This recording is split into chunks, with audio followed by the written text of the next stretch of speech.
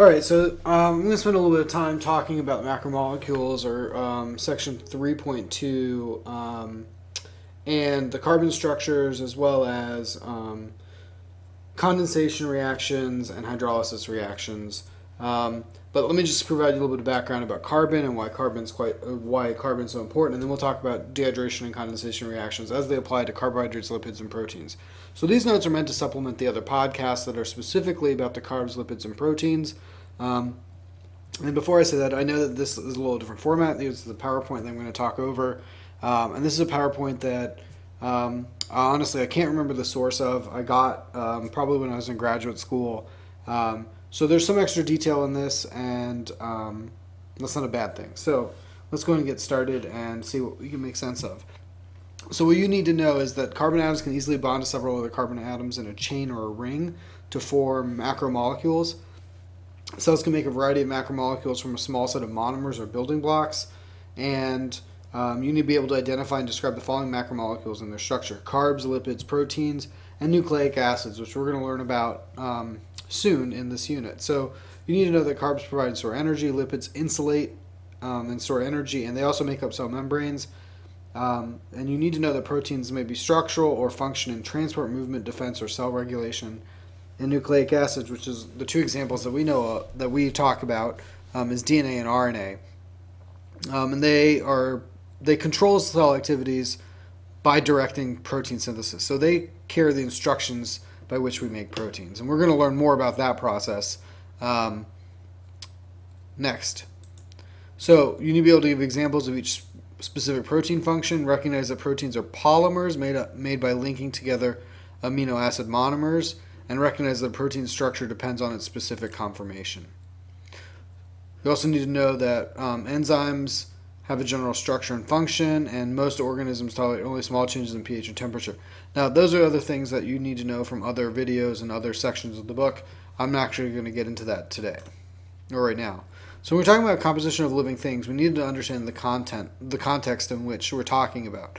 About 70% rather, of all living things are made up of water. So it's important that we understand the properties of water, the polar nature of water, the hydrogen bonding that water can make, in order to understand the chemical properties of all these other molecules that exist in this aqueous solution. But we've talked about that already. And we already know that it's a covalently bonded inorganic molecule because it's H2O. There's no carbon. And when we focus in on the 30% of the other substances, 95% of them are carbon-containing compounds, organic materials. 5% of that section is minerals and vitamins and those kinds of things. Carbon is responsible for what we call organic things. Think organism. And carbon forms the structural and functional components of all organisms, and that's what we're getting ready to talk about. So carbon cycle is something we'll come back to when we talk about ecology at the end of the year, but carbon is the quote-unquote living stuff of organisms. Carbon itself is not alive, it's just an atom, but it's what we're looking for carbon compounds when we eat, and that's what we digest and break down, and when we decompose, it's all about the carbon. So this creates a carbon cycle. So when you eat food, you die, you decompose, and basically all those carbon atoms cycle through the environment. So the same carbon atoms in your body today have been used in countless other molecules since time began. So it might be the same carbon atoms that were used in dinosaurs and your ancestors. They just get recycled over and over again. So this is just foreshadowing the carbon cycle when we talk about it. Excuse me, sorry about that. We talk about it, and it goes through this system with carbon dioxide in the atmosphere, going through photosynthesis into trees. There's actually an arrow missing because plants do cellular respiration and throw that back into the atmosphere as well, or they get consumed and they go through a food chain or food web, each component giving off cellular respiration, doing cellular respiration and giving off carbon dioxide, or decay happening where the bacteria will then go through cellular respiration and kick carbon dioxide into the atmosphere. Or these things will build up and become fossil fuels. Those fossil fuels then get burned through combustion and put back into the atmosphere by humans. So this is essentially the carbon cycle. But when we're talking about certain nutrients, what we're focusing in here is from plants to animals and from animal to animal. And Here's a little cartoon for your enjoyment. All right, so why is carbon so central to life? It's because it has 4 valence electrons. And because it has 4 valence electrons, it's seeking 4 other valence electrons. And when doing so, it actually is able to create 4 bonds on all sides, or can be on all sides, which allows for long chains and rings to form, giving us the structural components that are so important to life. So here are the four representations of molecules. You need to be able to recognize these from a diagram like this. So here's our carbohydrate. You would recognize this from the other podcast. You've got a ring of carbons. How many carbons do we have? 1, 2, 3, 4, 5, 6. So this is glucose or some kind of isomer of glucose, but notice that there's a string of them. They're all connected here and here. So it's a string of glucose molecules. So this is not a monosaccharide or a disaccharide. In fact, we see 3 of them extending onto a 4th one. So this would be a polysaccharide. We've got our lipid, which are with our hydrocarbon chain, a long chain of carbons with hydrogens on either side. We've got our carboxyl group over here. We've got a protein over here. Here's the NCC backbone that I mentioned in the other podcast. NCC, NCC, NCC. It repeats over and over and over again. And here's the R group. This is that residue group. This R group is a little different than this R group and this R group. So these 3 different R groups make 3 different amino acids, but when those amino acids come together, we get the polymer that we call a protein or a polypeptide. Here we've got nucleic acid, which you may see some nitrogens. You see a sugar or a carbohydrate right here. There's a phosphate group up here as well. And here's one for the nucleic acid or nucleotide just below. But we'll talk more about that soon. So carbon can have 3 different kind of bonding patterns: single bonds, double bonds, or triple bonds. When it's a single bond, it can make this chain and bond to 4 different atoms on all sides. With a double bond, it's going to be able to make a tighter connection between 2 carbon atoms, but still have the ability to make 2 more connections on either side. And a triple bond is the most stable, but it creates one additional bond on either side.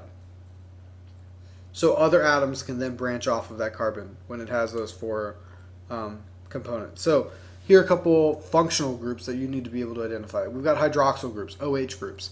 These offer some kind of polarity, a little bit of polarity, which makes them hydrophilic, bonding with water. Think back to the POGL that we did. We've got carboxyl groups, which are right here. We've got an amino group, which we've got the NCC. Here's our carboxyl group, and here is the R group, and here's an amino group. So things are a little misaligned here, but these are our groups. We've got our carboxyl group. Here's a phosphate group. It's labeled over here, but there's the phosphate group. All right, so we need to talk about polymerization, and we're building now to condensation reactions, what IB calls condensation reactions.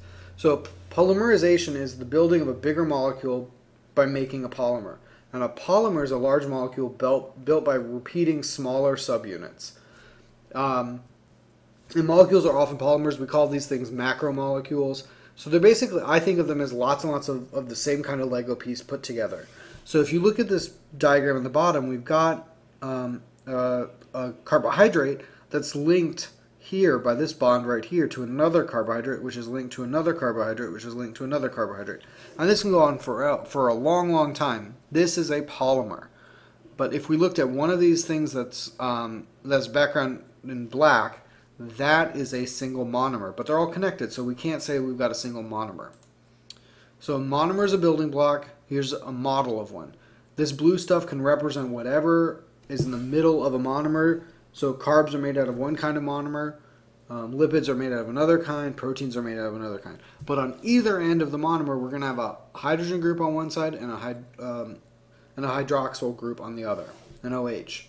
So that's a monomer. But what if we take 2 monomers together, the way that they combine is that we're going to take away a hydrogen from one side and an OH from the other side.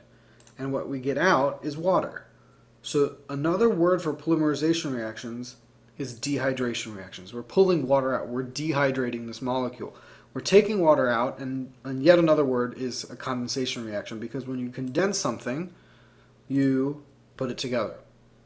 So sometimes this is called a dehydration reaction, a synthesis reaction, a condensation reaction, or a polymerization reaction. But what we end up with from two monomers bonded together, we end up with a water molecule plus what we call a dimer. It's got two parts to it, two monomers. So a condensation reaction, here's another example. We've got a, this is a glycerol molecule, and this is the carboxyl group end of a fatty acid. So this H and this OH come off to make H2O. So this is actually going to happen 3 times, right here, right here, and right here, to make a fat molecule. So when a fat molecule is made out of 1 glycerol and 3 fatty acids, we actually get 3 water molecules that pop out. So here's our dimer, again, our generic model. We add another monomer, and we're going to take out water molecule again. And what we end up with is now another dehydration reaction. And if this continues over and over and over again, now we've got hundreds of these molecules long, then we've got what we call a polymer. So this could be the starch, the glycogen, the cellulose. It could be fat molecules. It can be proteins. But it's the same process in all of them. Hydrolysis reactions are the exact opposite. If we take a fat molecule and add water to it, remember fat is hydrophobic, so it won't interact with water unless it's got a, excuse me, an enzyme, for example lipase, that's going to break down this lipid. But polymers are broken apart by hydrolysis. Hydro means water, lysis means to break. So it uses water to break that apart. So we've got our polymer.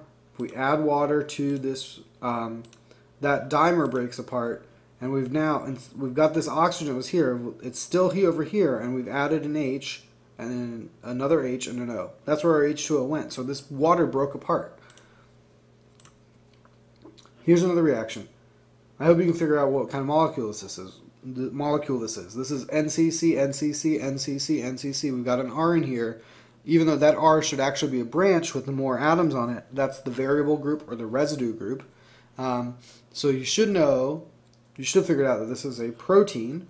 If we add water with that protein breaks up into individual amino acids. We've learned about this process. We just didn't call it a hydrolysis reaction when we talked about digestion.